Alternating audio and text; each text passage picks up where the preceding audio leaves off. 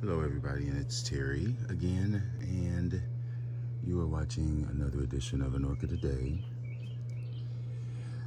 And today I have a couple of things, mostly stuff related to poo. But the first thing is sort of an announcement. If anyone finds one of those, let me know. I need that. And that's all I'm going to say. Rustic spots. Show me where, or point it out, or send it to me. Anyway, another announcement is that I did mail off our project plans tomorrow. Today, I will be putting the emails out there with you guys' tracking, so you can be keeping aware of where your package is, and make sure you open it fast and read the little instruction card, and we will start the party then. That's that announcement. Another thing is this plant, which you know that I did that rot video.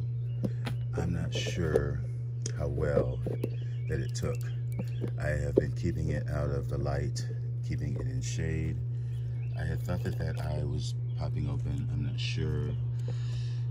I am kind of surprised that this cane here is still rotting away. I am almost thinking that I need to maybe, in fact, let me see what this looks like under here.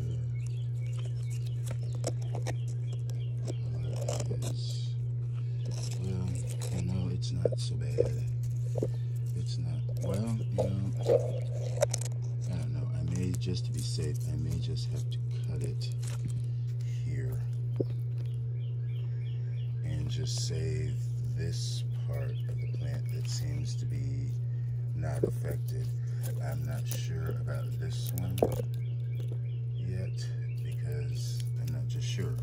And I don't know if I want to risk it, being that it's attached to where I want to cut it. So that's my dilemma on that. And following that theme, I want to do one more little lesson. And I don't have to go that far, but the tag is here. And this is more or less on what to do when you get a new hybrid and you want to know what the culture is, what the parents are, pretty much like what their environment is. And how I do it is I use online orchids.com, not .com, orchids.org, and I use the other J, it's orchidspecies.com, that's what it is. And the question relates to my dividing this last year, which is my peach bird. And so the question is how to tell when you're giving this away to a friend. How would they know what culture it is? They can't mimic what my culture is, because if I send it to, even if I send it to Northern Illinois, it's going to be different because they're in a drought. We're in a rainforest, pretty much. Well, we have been. So what you want to do is you want to find the parents. And this is a BC Maikai crossed with C. Herbert Oostenrijk. And if you don't know, I will put up the orchids.org, which pulls up the genus, not the genus, but the plant and the family tree of sorts, so you can trace it. But I will tell you, if you can't read, that this cross is it's Aurantiaca crossed with Bowendrana, so it is a Guarianthe. And you can also see that BC Maikai has Guarianthe Bowendrana as well. So since you know that it is heavily bifoliate, that tells you in a general way what the culture will be or how you should grow it. How I grow bifoliates is I water them when they start growing in the spring, and then once the new growths are complete, then I back off and give them pretty much almost a dry rest.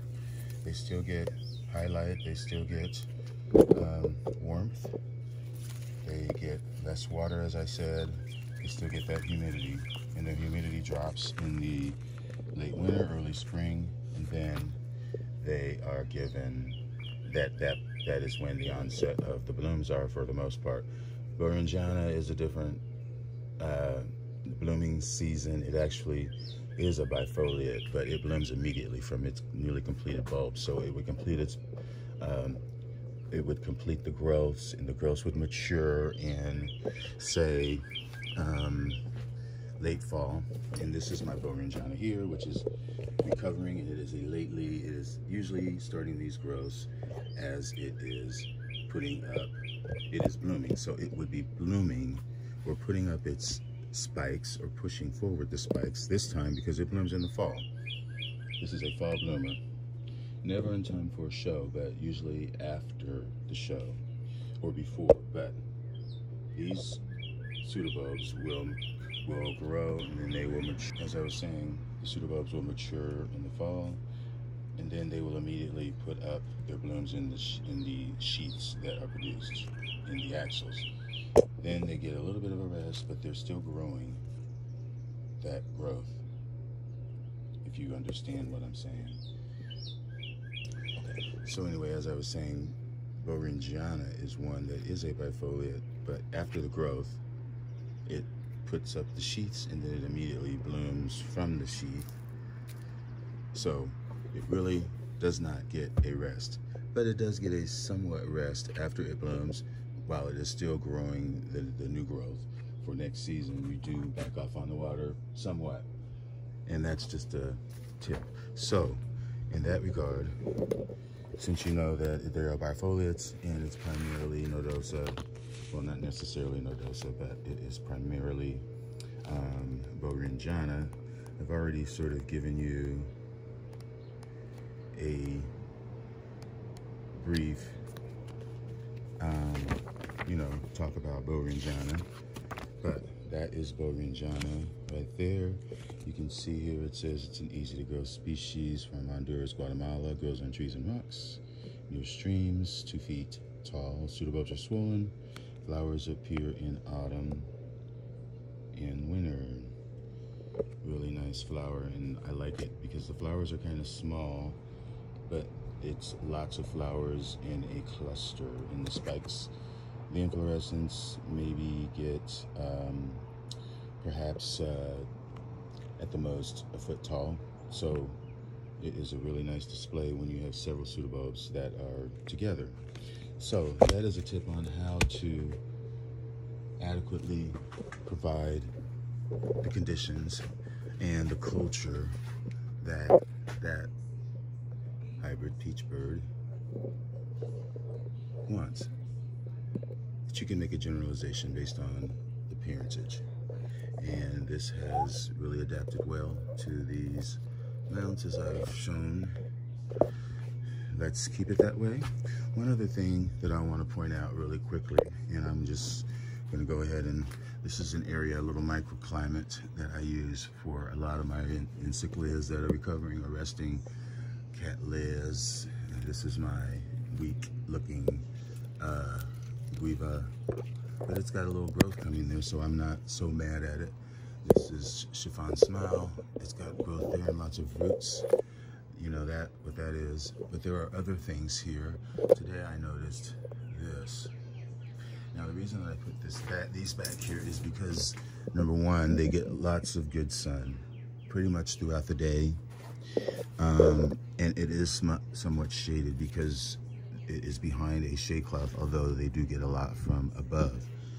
And another thing that this is a good place for is because there is literally nothing above these plants, so there is no risk of water tickling or dripping down on the foliage, as long as you keep the dead foliage up. But there is nothing up to drip down, which is usually a problem with these Encyclias and other growths, plants that are somewhat tender when they are putting up their growths, susceptible to rot. And that is why I moved this beauty over here, which I am trying to save, my Martin Wolf, because the leaves were turning brown, as you can see, and I did cut off some of the leaves and the pseudobulbs and put some dragon's blood on them to try to save the plant, because it was rotting away, and I just don't need to buy another one of these, because I will.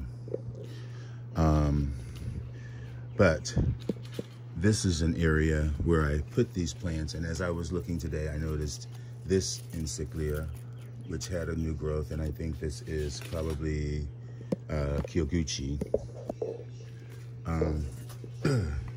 EPC Kyoguchi. So I think that this needs to be dealt with, or else it's going to be dead if it is not already.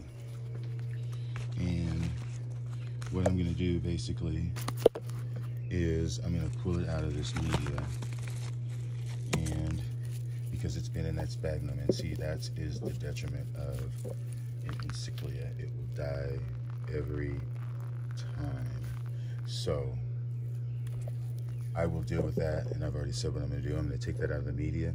I will put it in something bare root, most likely, or in lava rock, and let it sit kind of like that in a shaded place, and hope that the rot stops. I might have to cut off some of these pseudobulbs, because you can see it's starting to brown, but I think it is primarily the roots.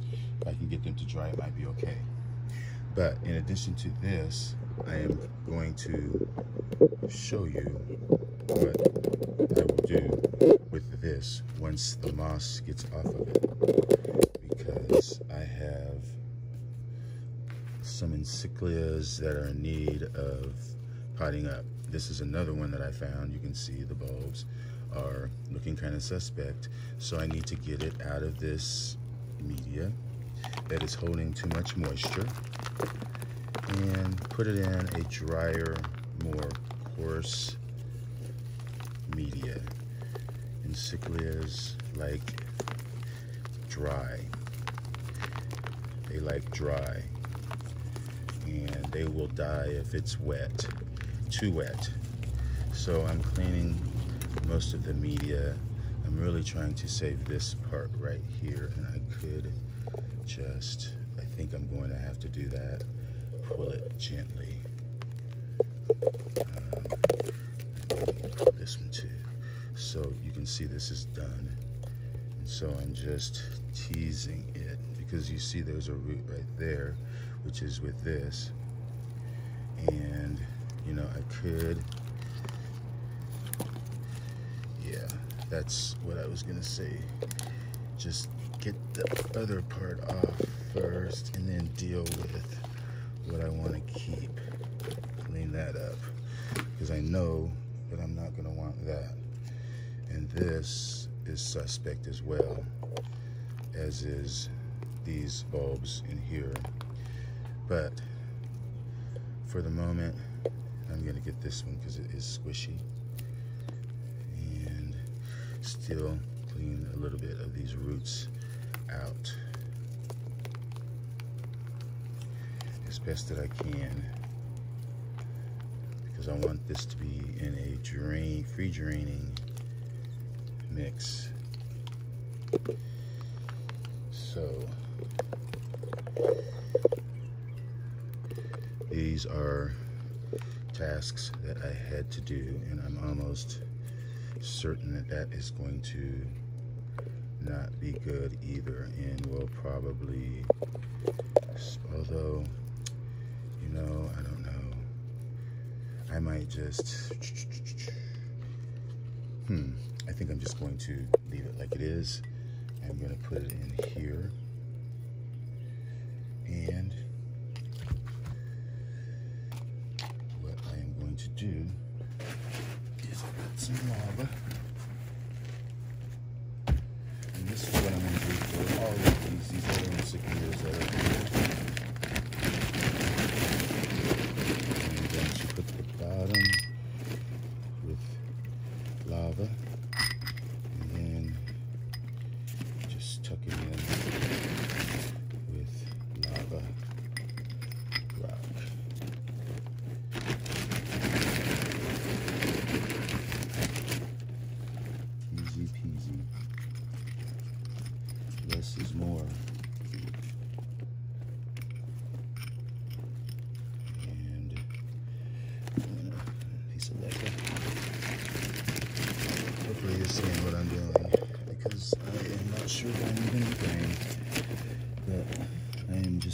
this done because it is going on lunch and I need to eat. So just wanting to keep it in the pot steady like. And I am going to put some charcoal over here.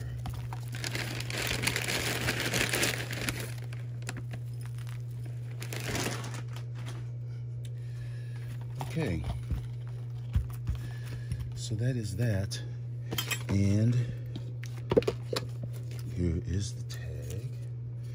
Make sure I keep that tag. That was Jungle Orchid Profusion, or was that Jungle Profusion? I think that's what it's called. And of course, like I said, I'm keeping it dry, as I will do the same thing with this. This is an Orchid Jungle here, and this is a nursery rhyme. Speaking of nursery rhyme, no, speaking of Phoenicia, which is still very cocoa.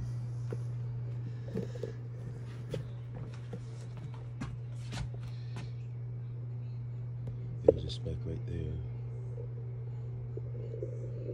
And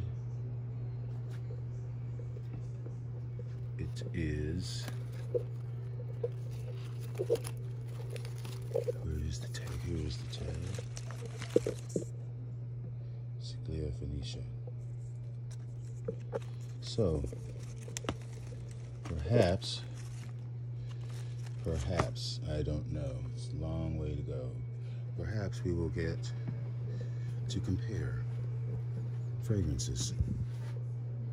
Wouldn't that be special? I don't even like cocoa. I don't even like chocolate. I do like hot chocolate. Not Coke, not chocolate, milk chocolate. Alright, anyway. Thanks for watching. Thanks for putting up with my rambling. Enjoy your orchids.